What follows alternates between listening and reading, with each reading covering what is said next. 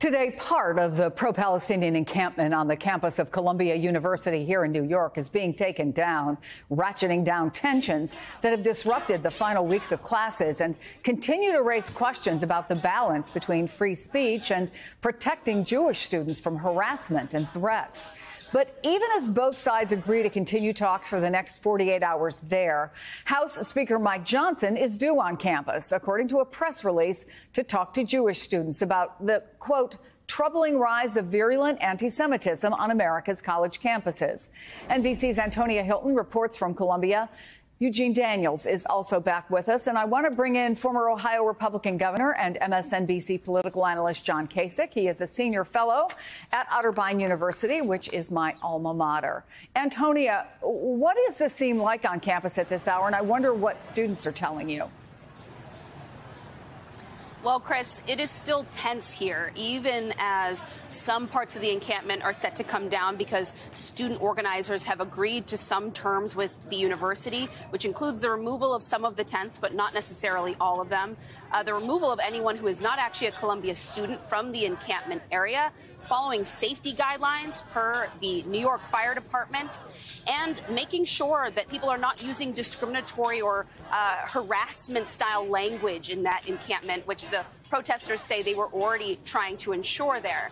But all the way through the wee hours of the night, students were on edge, thinking that at any moment the school was going to send the NYPD in. And so I would say that even as these ongoing negotiations are taking place, Chris, it is incredibly, incredibly tense right now. Take a listen to two folks that our team has spoken with, a pro-Palestinian student and a Jewish student, describing some of the environment here. If the university says, hey, no diploma if you continue in these actions, what would your choice be? I think I would have to think about that, but I would probably stay out here. I think, again, that's a small sacrifice in the grand scheme of things. Honestly, the only thing keeping me together is my friends at this point and the community, the Jewish community here, but we're suffering. Students, administrators, faculty, they will be watching as Speaker Johnson arrives as well here, Chris, and it's created an interesting political layer to the dynamic here, because what we're seeing here on campus is now that President Manoush Shafik has frankly lost all sides. Pro-Palestinian students are furious with her for the decision to bring the NYPD in. They felt that she was threatening them last night with potential law enforcement response if they didn't acquiesce to her demands. And then Jewish students that I speak to say that they feel she hasn't done enough to keep them safe. And we expect to hear Speaker Johnson call for her resignation. Chris. So, Governor, we have seen these protests pop up literally from coast to coast. Tensions have been high, not just at Columbia, extremely high, I think you can say, in some places since October 7th. Students should have the right to feel safe on campus. How do you see the politics of this, and how concerning is this? Well, Chris, I don't really care much about the politics. What I care about is people do have at a university the right to protest, and free speech, but they do not have the right to disrupt or take away the rights of others. And universities have to be very firm about this. I've talked to a president of a university who's been at many universities. He said, look, you know, free speech, ability to protest, that's fine. But when it gets into the way of the rights of other people who are at that university, that's where you draw the line and you must take action. And so that's sort of my sense about it. I mean, let the free speech go, but at the same time, do not be trying to disrupt the life of somebody else and their rights as well. This is, if we go to the politics, Eugene, complicated.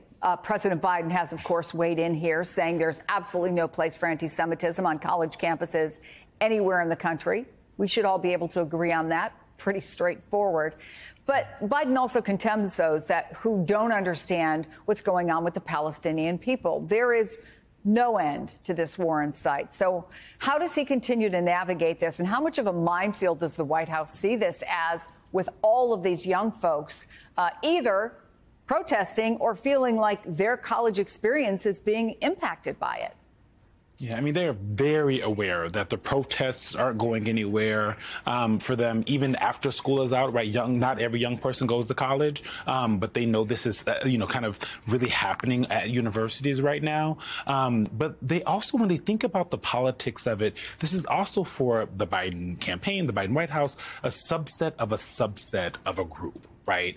And so me and my colleague Elena Schneider published a story just last night, and it was in Playbook this morning, that asked that question, for the Biden campaign, for the White House, how much is this concerning them when it comes to youth turnout in November? They already have issues with youth turnout, youth apathy in this election. In every poll, President Biden is beating Trump with youth people, but it's the numbers, young people, but the numbers are lower than they were in 2020 for him. And what they say essentially is that they're concerned on the human level, right? Making sure that the kids on each side of this issue feel heard and feel safe, and finding ways to do that. But at the end of the day, when you look at polling, and a Harvard Youth poll came out just last week, 2% of young people that were polled said that the issue in Palestine and in the Middle East was their number one issue, was a huge issue for them. And so they are concerned about it. They know it's not going anywhere. But other Democrats say it's a PR problem, right? You have the convention coming up this summer. They know that protests are going to happen there everywhere. Basically, that President Biden or Vice President Harris, really anyone who's ever been attached to the Biden-Harris campaign or administration, are going to continue getting protested. And so it's this needle they're trying to thread. And you could see that when President Biden, kind of equivocated and said, I condemn both sides, people who are doing the anti-Semitic things, but also the people who aren't trying to understand the plight of the Palestinians. And I think that is where you're going to continue to see him doing that. He's struggling with that because, one, he is someone who considers himself and called himself a Zionist, but he's also extremely frustrated with what we're seeing in Gaza happening because of Benjamin Netanyahu, who he is losing patience with. So, Governor, the politics of this is going... Let me just say one thing here. It's okay to be out there to protest what you see. We went through it, Chris, Vietnam War and protests. People can protest what's going on in Gaza. But when this begins to slip into what has been an evil in the world for centuries, and that is the drift into anti-Semitism, and I'm not trying to say that anybody that's protesting, you link to that. I don't think that's true. But I myself have experienced this. I built a memorial on the grounds of the Ohio State House grounds, a memorial for the Holocaust. It's the only one standing, as I understand, permanently on the grounds of a state house in the country. We couldn't have a ceremony there. The security people that protected the Capitol, that protected me, said we can't do it. The threat of violence. Think about this.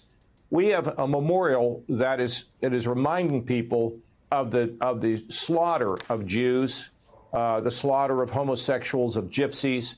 We couldn't have the ceremony. We had to have it across the street in the Ohio Theater and then be able to come over and unveil the thing. I mean, it's one thing to protest, and I'm all for, the ability to protest, but we have to all be careful that we don't drift. Anybody drifts into anti-Semitism, and we see it. We got to separate that anti-Semitism from the ability to protest that war. But when it starts to drift in, and when Jews in particular start to feel threatened, we have a real problem. And we've moved from discussion and maybe perhaps even love, we begin to see anti-Semitism, which is hate. And I don't want to finger everybody. I don't want to, because you happen to disagree with the war in Gaza, doesn't mean you're anti-Semitic. I'm just saying we've got to watch the kind of acts that have been happening in the country, the painting of swastikas on synagogues, that kind of stuff, that is now way beyond the pale. That's not protesting. That's pure hatred. So, Antonia, where does this go from here? As you said, there's still incredibly high tensions there. They had this starting, at 3 o'clock this morning, 48 hours, where they said they were going to continue to talk. Is there a middle ground that you're hearing about? And to also look at the political side of it, is it your sense that this political activism will make its way to the voting booth in November? Well, Chris, there are a few things going on here. The first is that these negotiations are very much ongoing, and what the students hope to extract from the administration are assurances that nothing like what happened at Kent State, the entrance of the National Guard, or even a return of the NYPD is imminent. And we're hearing from organizers that they feel secure at this moment, but that things are still fluid in those conversations. And certainly from the statement that the president, Manoush Shafiq, released last night, it seems the school is leaving their options for what safety, security, and restoring calm will look like open. On the bigger picture here, when you talk to students here who are involved in these, so students who identify as Democrats, typically people who have voted for President Joe Biden in the past, a feeling of exasperation, of disgust. Those are words that I often hear when I talk to young people. This feeling like they are put in an impossible position. You know, they identify as Democrats, so they don't want to vote for former President Trump, but they are seeing images of what has transpired in Gaza. It has broken many of their hearts. And so they're really not sure that they are going to vote for this president unless something changes at the national level. And so while this is certainly a story about the tensions between administration at a school, free speech on campus, and safety, it is also very much a national story that is going to have implications for months, Chris. Antonia Hylton, Eugene Daniels, former Governor John Kasich, thank you all.